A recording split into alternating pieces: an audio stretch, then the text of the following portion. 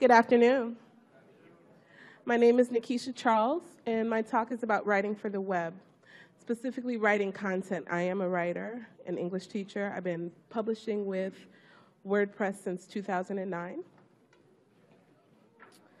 So after I graduated from undergrad, I was looking for a way to publish on my own. I had published with print publications and for content of websites, writing biographies and different things. And I was looking for a way to publish my own work, and that's how I came to WordPress. First things first is you need to know the rules before you break them. The rules you can break vary depending on context, audience, and tone of voice. Meaning if you're having a conversational, if you're putting out something that's more casual or conversational, that the rules that you'll be able to break would be different than if you have a formal, more business style writing that you're putting out. If you're breaking a rule of grammar and/or style, be sure it provides quicker clarity. It can help make content appear more fresh. Examples. So the rule, if you're writing for print or if you're writing in general, is that you don't use sentence fragments. When you're breaking this rule, sentence fragments are okay as long as the corresponding context explains what is not stated in the fragment. Another example is spell the word for the numbers under 10. When you're breaking this rule in web content, the numbers, even those under 10, jump off the page more than spelling out the word for the number. Say again. So usually under the AP style and rules, they would tell you that you have to spell out the word for number 2 or number 3 or 5 or whatever, right? But when you're writing for the web, those numbers jump off the page to your reader more so than writing the number out. So using actual numbers is going to be something that will be more, that people will pick up more when they're reading off of the web. Because we scan pages, because we don't necessarily read deeply so much when we're on the web, these type of things you want to include because it helps to grab your reader's attention. Yes? Considered an industry acceptance to do something like that? Well, I would... The grammar Nazi is not going to come to your page. Yes, no, I understand. But there's going to be times when you know what the rule is, but if there's something that's specific that you want to jump off the page, these are things that are going to grab the attention of your readers quicker. So sometimes you can't worry about the grammar Nazis. You know. Especially when what you're really what you're really trying to do is grab the attention of your reader, right? Does that clarify? Yes? Another thing we're told is that we need in our paragraphs to have 3 to 5 sentences to make it a paragraph. When you're breaking this rule, when writing for the web, shorter paragraphs, it just looks better and it makes better sense to keep it small and short and concise. When you go onto certain sites and you see these paragraphs of content that are just one after the other, they don't have any spaces in between them, and they're long and lengthy, people are not reading that. They're not reading it. They're going to scan through it. They're really looking for the data that they're specifically there for more often than not. So you want to give it to them in small doses. So single sentence paragraphs stand out to the reader. What I just said, web users often scan pages, reading little content instead, focusing on finding key information. So they're engaged in seeking an answer to a specific question, as opposed to laying back and just, leisurely enjoying a book. It's a different, you have a different purpose. So the way that the reader digests the information is different. So the searchability of web content differentiates the medium from other forms of writing. Snippets work well with web writing. So small, short, concise. This is just a quote on writing that I particularly like from Octavia Butler. You don't start out writing good stuff. You start out writing crap and thinking it's good stuff, and gradually you get better at it. That's why I say one of the most valuable traits is persistence. Keep at it, keep going, keep seeing what the results are. Don't stop. Keep trying. So this is the bad style we were talking about. It's a particularly bad example of a whole bunch of words on the page that just keep going and going. There's no space, there's no format to it. When you look at this as a reader, you're not going to be very interested in trying to get from the beginning to the end of this. It doesn't flow well. And of course, this is a shameless plug because this is my writing from my website, showing you the good style. It helps the reader to digest the content in small doses. So you're going to have, I have a few one-sentence paragraphs in there. It starts off strong with a bolder paragraph from the beginning, but then we go into shorter, smaller paragraphs. They're just single sentences, yes.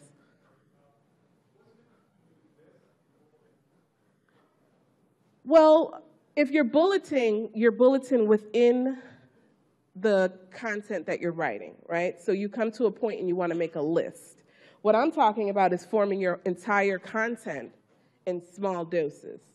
You understand what I'm saying? So like if I write a full post, these are my paragraphs where we're starting. I'm skipping lines, I'm creating some white space on the page, but you're only going to bullet if you want to make a list. Say I want to say, you know, I don't know, a list of things that are a top 10, or, you know, that's the point when you would bullet things. I wouldn't necessarily bullet my full post or all of the content in a post. Does that answer your question?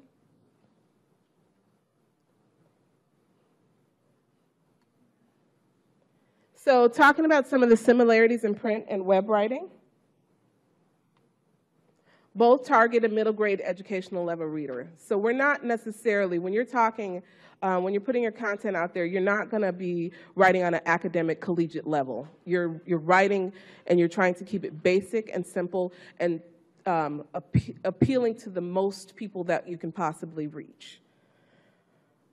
And both require a solid grasp of grammar rules. Whether, you know, some people think it's important or not, we can't just throw the rules away. Like I started with, you should know the rules before you break them. So there should be a reason for you to break them. And we still have to follow some sort of format and have those grammar rules in place. Bad writing is bad writing no matter where you publish it. Good writing is good writing no matter where you publish it. Okay. Both require concise phrasing.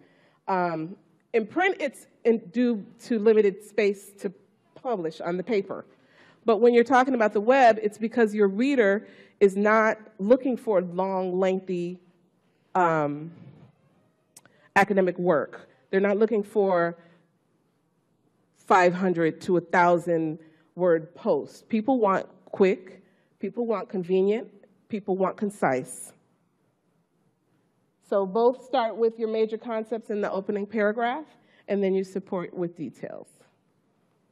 So also when you're reading, I write from an opinion perspective, so I don't write, I feel and I think a lot, because if you come to my page, you know that it's my opinion.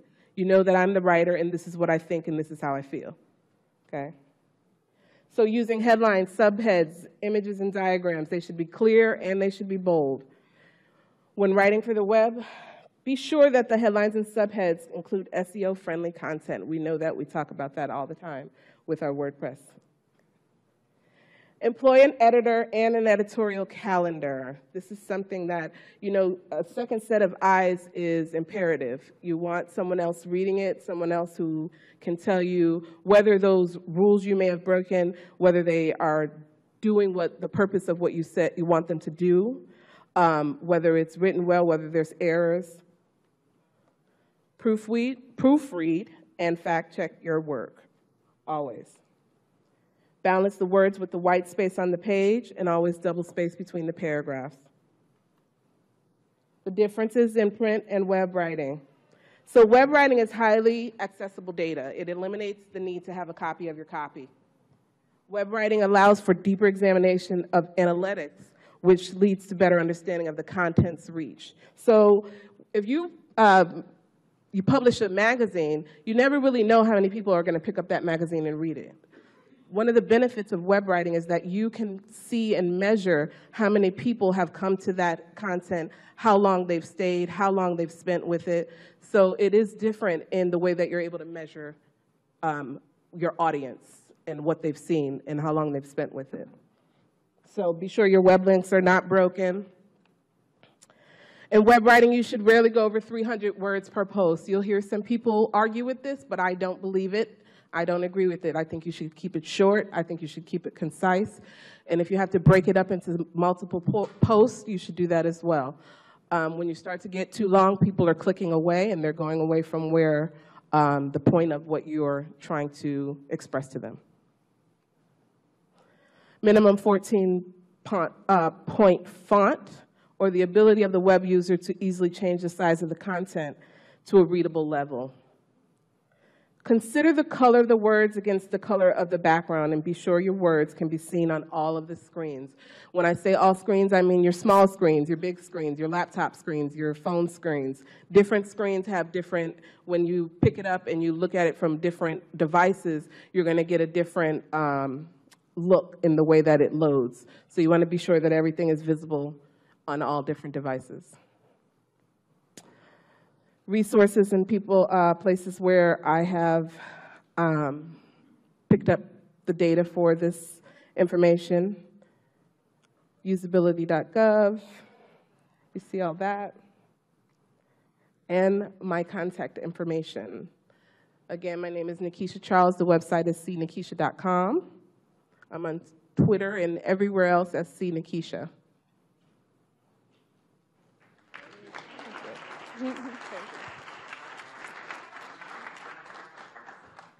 Did anybody have any questions for Nakeesha?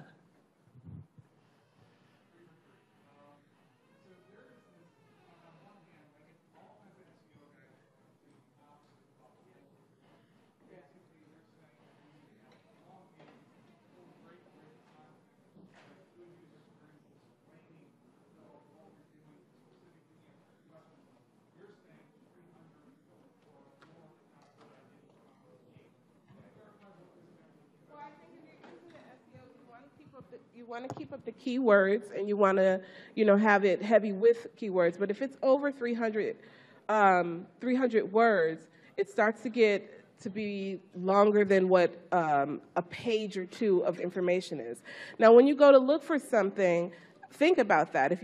Even if you went to a book to look for a specific thing, if it's pages and pages and pages long, you're going to look for the information that you specifically went there to find, right? So I think you're losing your audience after that point. You are. When you go to a page, you go for what you're looking for, you scan over it, you read it. If it's longer than that, it's just, I think you're losing people's interest at that point. It needs to be quick and concise. Now, you still need to include those keywords, and you need to have that content within the 300 words, and maybe there's another post for the next 300. But those long, lengthy posts, they're not effective in holding the attention of the reader.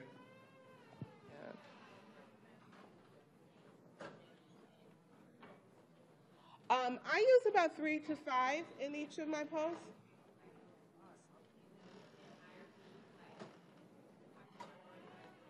Well, it would be the main ideas. If I'm writing a music review, then I'm going to link to that artist's page. I'm going to link to the video maybe of my favorite song, or if it depends on what the content is. But definitely link to what your main ideas are. So yes, 3 to 5. Yep. And tagging, tags in every post, categorizing everything, you know. But yes, 3 to 5 links to external sites to keep that information so that if they want to research more, then they can do that. Okay, so any further questions? Nakeesha will be available at the Happiness Bar. So let's give her a final round of applause. Thank you so much.